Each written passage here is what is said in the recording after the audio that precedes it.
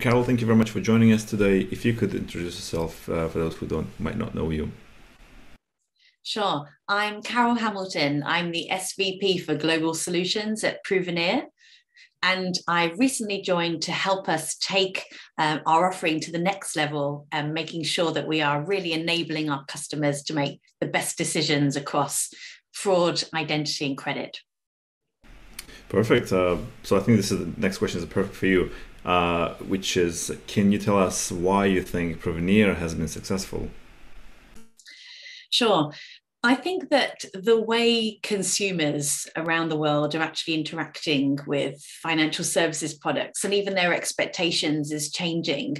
They're wanting so much more to be instant, more personalized, and automated. They're looking for those intelligent digital financial services, which requires deeper insights, really, from more data sources than have traditionally been used to make sure that the right decisions are being made about how organizations are interacting with them. And so where we are able to fit into that is that we offer really something very unique, which is a unified approach of bringing not just the actual decisioning technology in a no-code platform, allowing people to have the ultimate control as to how they make those decisions, but also the data that's powering those decisions. And so when combined then with AI to make that decision as accurate and great and fast as possible, that really lends itself to that organization being able to provide world-class experiences. Perfect. Thank you. So you spoke about the AI part of Provenir. So what is could you please tell us about Provenir's latest innovations? Sure. Well, actually, AI is something we've very much invested in over the last couple of years, and we really sort of relaunched a couple of months ago at the start of 2022, our decisioning really with more AI than before to make that decision that's being made so much more accurate.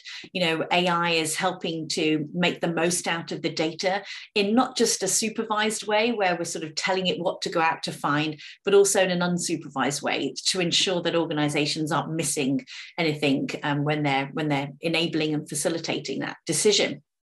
And also the way that we've actually built sort of our AI offering integrated and powering that decision is in a way that is our attempt to lower the barriers to entry that we've seen before. You know, very recently we conducted a survey with 400 respondents in this sort of space, decision makers, that found that so many of them, I think around sort of just under a quarter, were struggling to get any return, or their expectations weren't being met in the first few months of any AI project that they'd invested in, which is really disappointing. But it's very common to see how these AI initiatives just somehow from time to time can't get off the ground. So what we've tried to do when we've created our AI offering is to make it market leading and enable the entire market to embrace it. So especially those who haven't been able to, get value from it before, we're trying to shrink the cost of that, the complexity, the types of resources that are required, and really just speeding up that time to market to help customers leverage it more quickly and easily.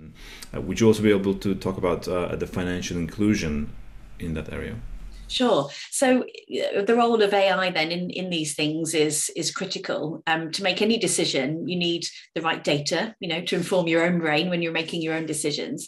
And so with the wealth of data available out in the market to make these decisions, and there is a lot of useful data out there, but there's also a lot of it which means you have to know how to use it and what to use in the right way, which is where AI really starts to really add the value. So it makes it easier to extract the intelligence from that data. And that very much, as you say, plays into the inclusion piece, because where either the right data wasn't used before or wasn't known how to use that data properly, actually AI can absolutely help to make decisions about people who perhaps were excluded and not offered financial services products before for no bad reason other than that an organization might not have known anything about them. Therefore, it was an unknown quantified risk. And so it does help to lend to that more inclusive approach, which allows organizations to really truly understand who they're doing business with, who's there at the front door trying to get a product, and therefore include more customers or more potential customers than ever before. Thank you very much. That's brilliant. Would you be able to share any recent announcements or developments at Provenir? Sure, a couple. So firstly, we have very much boosted our partner ecosystem. When we talked a second ago around AI and the value that plays in the decision making, it's really the data that's sat there to be leveraged by the AI. So if you don't have the right data, then you can't really do much. The brain can't work without the information that it's fed. And actually, what we've really done, one of the more interesting developments around that partner ecosystem that we have established is that we've started to create really an end-to-end offering that helps to complete the most accurate fraud, identity, and credit decision. And that's now actually leveraging data that traditionally might not have been used. So more alternative data, we'd say, because the value of that is incredible. You know, let's say you're trying to take out a credit product. The information I put in that application for that credit product might be interesting enough, you know, the data that I enter as a consumer. But actually, wouldn't it be great if we could check if I've been paying a phone contract before very regularly? Wouldn't it be great if I could find out some intelligence about that phone or the device? And wouldn't it be great to see something about other personal attributes I have written in that application, such as the email? How old is that email? Was it set up just yesterday for the purpose of doing this application?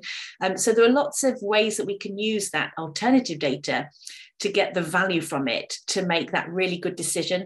And so we've embraced the power of that alternative data. And so we've very, very quickly grown our partner ecosystem that allows us to, in that decision, bring that data to the table in an integrated way as part of that decision to supplement what an organization has and just make that decision as good as it can be. So I'd say that's definitely one, the expansion of our partner ecosystem, our AI-powered risk decisioning to its clients. So with their great data and our great technology, this really allows a strengthening and deepening of our existing relationship with TransUnion, but also the fact that their customers now will be able to take advantage of our market-leading platform in about 50 countries worldwide. So we're very pleased with that and very happy with how that partnership's going. The third one is around our general global expansion.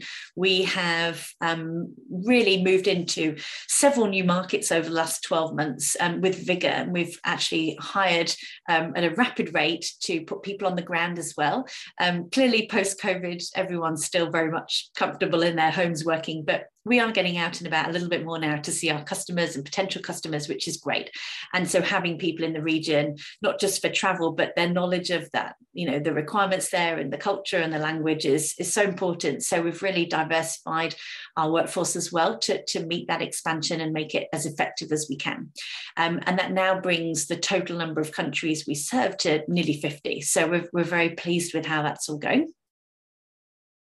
That's amazing to hear. You spoke about the benefits to the clients as well as helping through other companies. So my next question is links to that, which is, would you be able to share some specific examples of how Provenir solutions have had a positive impact on the clients? Sure. Well, we're very proud that we are working with really the biggest disruptors in the industry. And, we work with financial services providers, both small and early fintech startups through to, big tier ones. And in fact, I'll give a couple of examples of some of our customers and what we're doing with them. So the first one I'll tell you about, actually little known back when we started with them, but now very much a household name, which is Klarna, who provide buy now, pay later as their core offering, but they're obviously expanding into sort of other service areas. We work with them in Europe and North America, and we helped them with their multi-country rollout to get to where they've got to today. We facilitate their real-time risk decisioning for Know Your Customer, KYC, and credit. And I think we process around 2 million transactions for them per day. And so we've very much helped them grow, and we've grown with them, which is fantastic. We also work with a similar provider, slightly younger, Zilch, another buy now, pay later.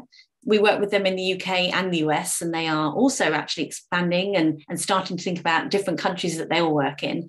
We work with them on really a holistic risk decisioning offering, and our focus is to help them have that fast speed to market and accelerate their innovation.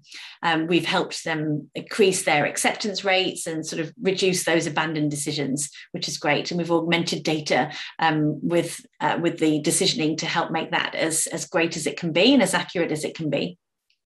Another one I'll mention, a couple more towards west of me, towards the Americas. We work with FlexiPlan, who are a motorcycle financing, again, started very small, have had a great run, a great success story. We work with them on, they digitalize their credit approvals and we do the risk decisioning for them with that.